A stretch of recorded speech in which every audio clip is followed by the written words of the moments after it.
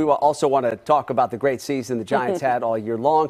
To do all of that, we bring in Giants president and CEO Larry Baer. Larry, great to see you. Let's first start with the controversial end to this wonderful season for the San Francisco Giants. It ended with Wilmer Flores being punched out by that first base umpire on a pretty obvious check swing. You were right there watching it, but you had a pretty good angle on things. How did you see it, and how frustrating was it for you to have this game end on that call?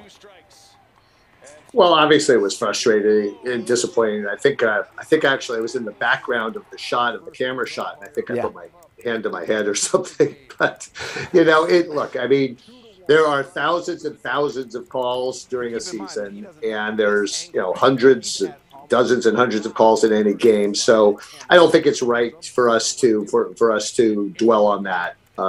As Gabe said, look, it's very disappointing, but in the end, have a lot of respect for the Dodgers. Last night was something that was pretty magical. I think a lot of folks that were in the ballpark kind of felt the spirit of Willie Mays and Sandy Koufax and Jackie Robinson and Willie McCovey. It was magical. It was an incredible season. I think the sting of last night's loss will morph over time and maybe in the coming hours and days to gratitude and appreciation for what we were able to accomplish on the field and off the field. And want to remind you, at the very beginning of the season, we had 8,000 people socially distanced in the ballpark. We've come a long way.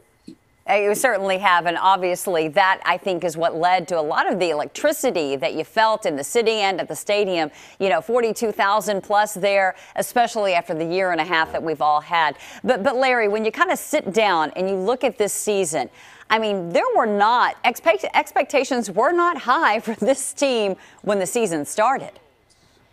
Right. I mean, it was about Heather. It was about 75 75 wins was the prediction, somewhere in there, the experts. And the fact we got to 107 wins, and the fact that Gabe Kapler and Farhan Zaidi and the Scott Harris and the group were able to construct this blend, and it was really beautiful to watch because it was almost like an orchestra working together, because you have the veterans like Buster Posey and Brandon Crawford, Brandon Belt, Evan Longoria, Johnny Cueto, working with the younger players. And most of the players were younger players, more inexperienced. And to see that come together, it doesn't always happen in sports. It's hard. And I think the fans saw it, and there was a lot of joy that and we're very appreciative for.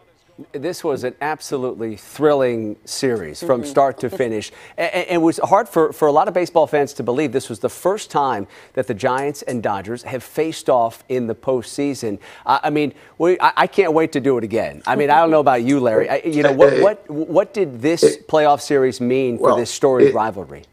It was incredible. It was, Vin Scully, who I actually had a chance to speak with on the phone yesterday, because I wanted to thank him for this amazing tweet he sent. 94 years old and Dodger announcer for 70 years or so, called it the most consequential game of our rivalry. And the rivalry goes back 130 plus years. And the first ever true playoff game, pure playoff game. So from that standpoint, I mean, come on. As disappointing as it was at the end, the fact that we were all part of history, and I do think that children and our children, grandchildren, friends will be saying years from now, we were part of and enjoyed that 107 win season, even though we did not get further to the World Series. Yeah, and you tip your cap to those Dodgers. That is a good baseball team. Yeah, it is. Do we have to tip our cap to them? Okay, anyway.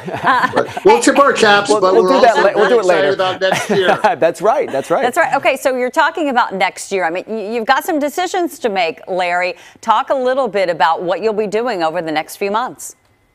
Well, like every offseason, you make some choices, but the great thing is, there's some data from where we were this year that was just very positive, from some of the performances of young players that really, had their first chance to break in this year. And then we have other players coming through the minor leagues that'll be emerging, like some of the players this year emerged. I mean, Camilo Doval, who is such a wonderful story, who, yes, he gave up the run in the ninth inning, but he also saved our season in earlier games. And, players like that we have a lot of love for that have emerged. And it's going to be every year is a different season, and you go back a little bit to square one. But we're super excited about what this means for 2022 and beyond for the Giants. Yeah, and can we just say, boy, really was amazing to see California's own Logan Webb too. Larry, really appreciate your time today. Thanks, you Larry. so much. Congratulations on a great season.